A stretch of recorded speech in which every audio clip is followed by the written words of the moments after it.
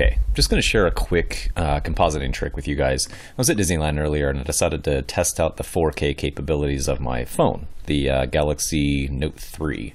So I got this quick plate and I just motion tracked it using After Effects' built-in 3D camera tracker.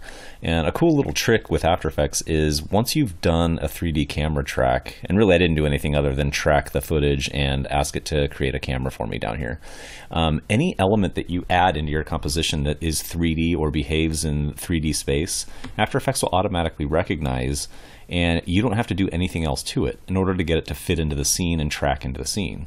So while I'm scrubbing back and forth, you know, this looks like a pretty basic shot, but just to show you what I mean, this rock right here is actually CG. I used Element 3D to create that. I'll go ahead and switch that on and off so you can see what I did right there.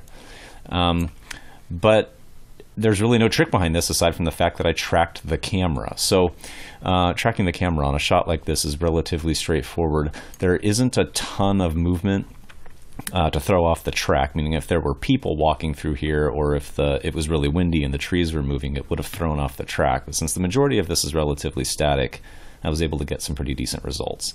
So anyway, all I did was stick this element in here, resize it, put it in here. I added a reflection and you know, a shadow. But like I said, all of those, because you know, Element 3D works in 3D space, After Effects recognizes that, and it makes each element move so that it looks like they're not moving, if that makes any sense. So just to show you another example, I'll go ahead and shut these off really quick. When I shot this, the sun was just overhead and it did create this pretty nasty lens flare. So I figured, you know, rather than try to minimize that and get rid of it, I'll just take the angle of least resistance and throw optical flares on there and make the flare even more intense. So again, this is a little bit much, but I did throw optical flares onto a light, and I'm having it track the light. Now, lights are 3D.